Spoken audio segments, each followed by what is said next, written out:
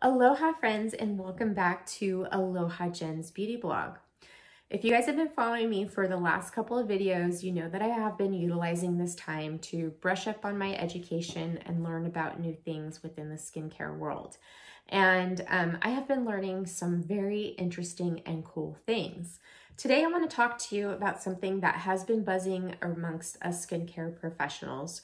This has actually been buzzing for a little bit, but I'm hearing it more and more now. And I want to talk to you about what's called lazy skin syndrome. Yes, you heard me right, lazy skin. At a very early age, we're taught that we need to slather on heavy moisturizers, creams, balms, and oils on our skin, right? To help it, look young and beautiful. Well, I'm here to tell you that too much of a good thing can actually be the opposite for your skin. By applying products that do all the work for us, such as thick moisturizers, oils and balms like coconut oil, olive oil, sesame oil, those can actually make our skin become lax and complacent when you don't have dry skin. Only 10 to 15% of the population have genetically dry skin. The rest of us have dehydrated skin that we often mistake for dry skin. We all think that our skin needs this, but in most cases, our skin is capable of maintaining its own hydration levels.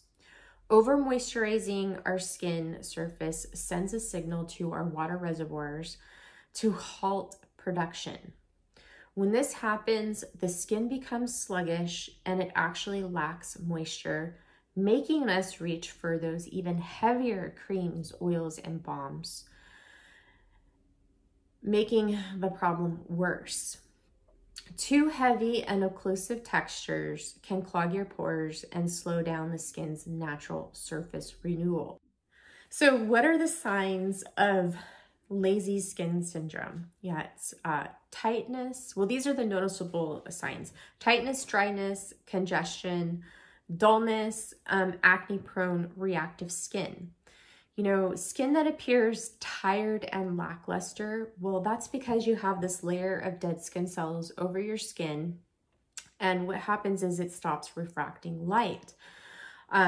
And also what happens when you have lazy skin is that you get these little bumps that create texture in your skin, and those are those dead skin cells building up. And I've seen people have it and they try everything to get rid of it. They'll exfoliate it like every day and they still have these bumps. Well, we need to give our skin a break sometimes, guys.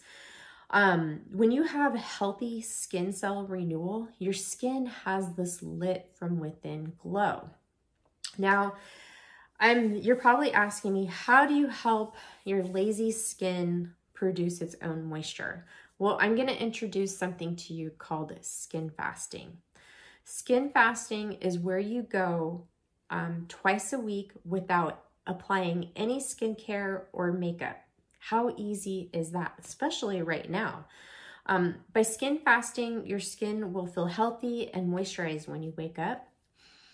Our skin is a very complex organ and it does a very good job at, cleaning and balancing itself. And skin fasting, your skin will thank you for it, guys.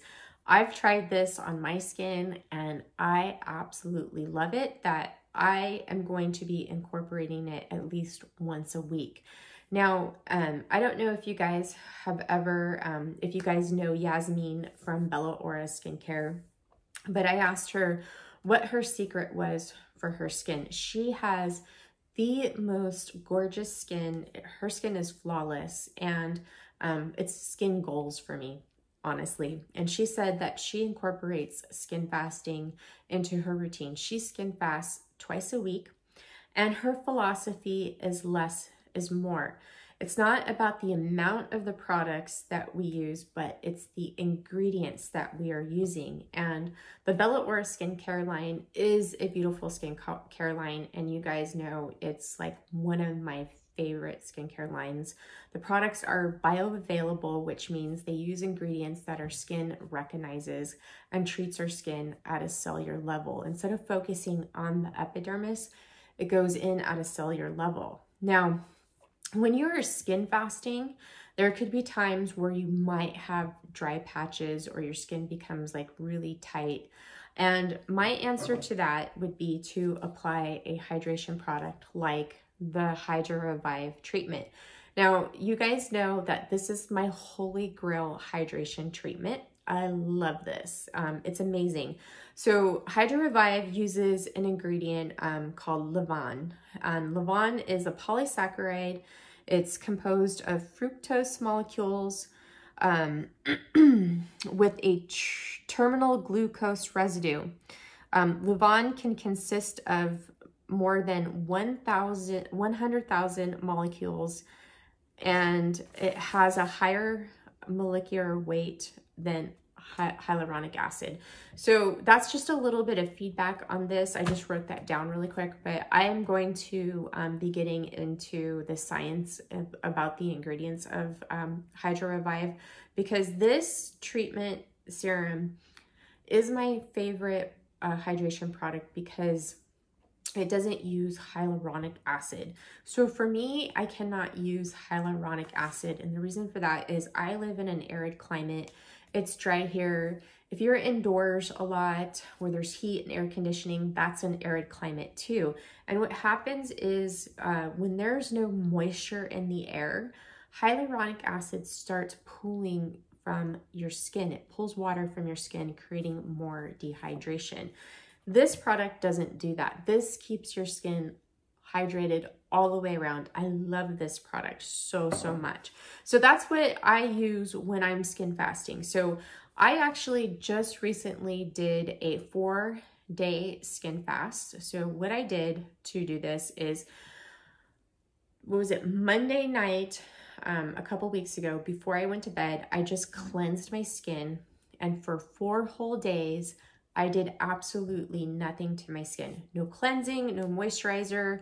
I did have to apply Hydra Revive a couple of times because I had a skin rash right here, and I just applied a little bit to that area just to keep it hydrated. But can I just tell you, my skin was so happy that I did this.